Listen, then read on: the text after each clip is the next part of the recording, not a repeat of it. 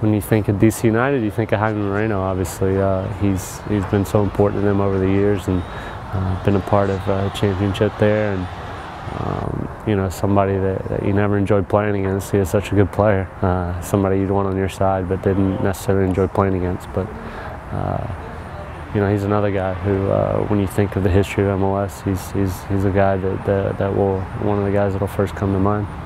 Jaime's one of those guys when you play DC that you knew he was going to be a handful. Probably one of the best goal scorers in MLS history, whether it's now or in another 25 years. So someone that has made that DC organization one of the strongest contenders year in and year out, and it'll be sad to see him go. Jaime Moreno, you know, certainly I think identifies you know, what the league started with, and obviously has carried through 15 years. You know, playing at DC for as long as he has, and his contributions on the field for them and the championships that they've won starting in '96. Disappointed that I was one of those guys you'd like to play with at least once in your career, because he's quite a special player, and could score the goals, could create the goals.